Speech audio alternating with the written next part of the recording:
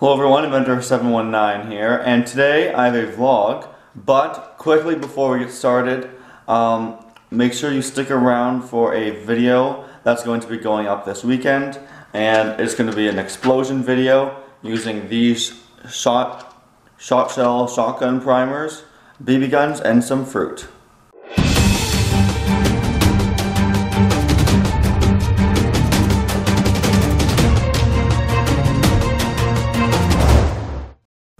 So in this vlog, we are going to talk about how I think of my inventions.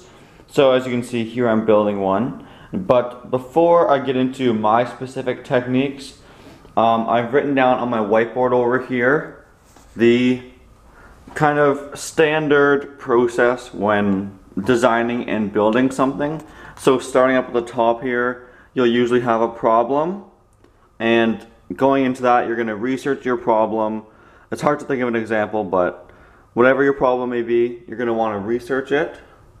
Then continuing around the loop, think of possible solutions. From those solutions, construct a prototype, refine the prototype into a final design. Then after you've built your final product, you might want to reevaluate it, which could lead to, again, going up into a problem. So it's a big never-ending circle of design, building. For a real invention, not saying mine aren't real inventions, but maybe one that you're taking onto the market or something, which is what I'm hoping to do someday as I'm taking engineering in school. But for my builds, it's a little bit different. Here's a quick flowchart I've made for how I design my inventions. So if you wanted to build your own how-to channel, this is kind of the way I do it. So first, again, start up at the top here with video type. What I mean by that is over my channel I make lots of different videos. I make gun videos, explosion videos, invention videos that aren't related to guns. I make a lot of tasers. I even do some how-to, maybe some hacks. So as you can see, there's all those different genres, I guess, of videos. Then from there, I move into unique idea. And this means that when making a YouTube video, I always want to choose an idea that is unique or has something unique about it, so I'm not just copying someone else. And then the key one here, which is different than if you were designing something in the actual field, is materials. So as you can see here, I'm in my apartment. That is it, that is all. And, sorry if I made you dizzy there. For materials, I have this white cabinet, stuff I find around the house, or stuff I buy. But I don't like buying stuff because I'm a how-to channel which enjoys building stuff from items you may have around your house, so you too can build it.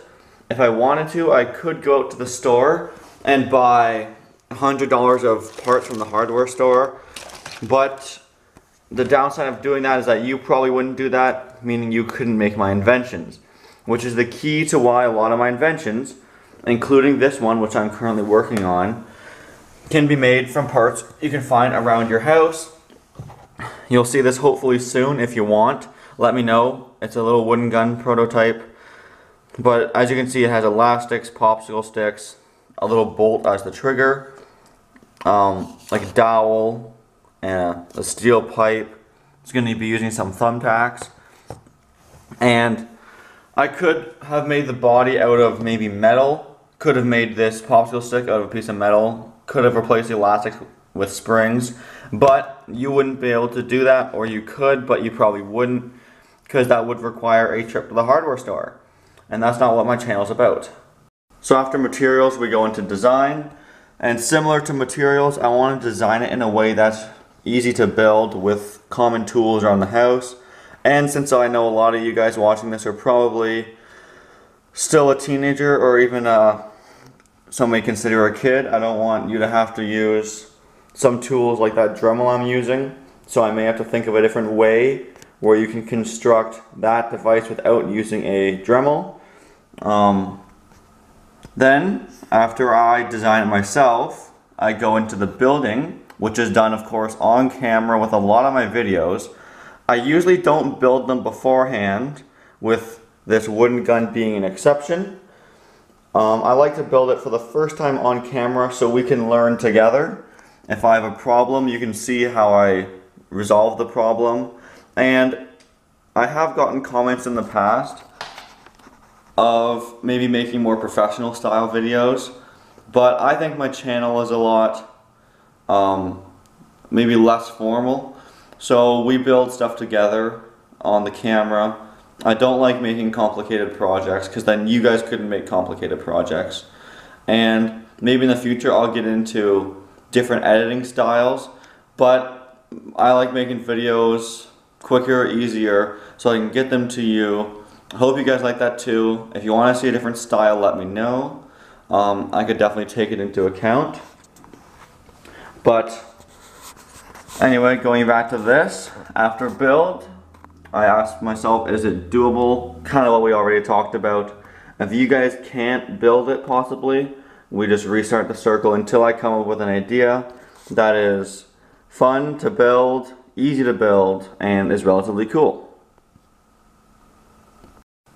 That's pretty much everything I had to say for today's vlog. I made this video because I had someone recommend it, and I wanted to explain to you guys the thought process behind my projects, maybe why they aren't more professional. Hopefully you understand what I'm trying to say.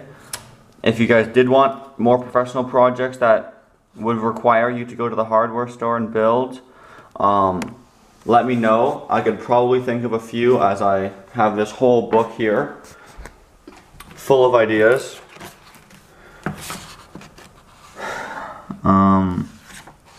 It's just harder to build items, so for now I'm making lots of easy how-tos. And if you aren't a huge fan of vlogs like this one, don't worry. I don't do them too often, but it's a good way to send messages to my fans. And thank you for watching this video. Hopefully it wasn't that much of a boring video, and stick around for more exciting videos to come. Thanks for watching, everyone.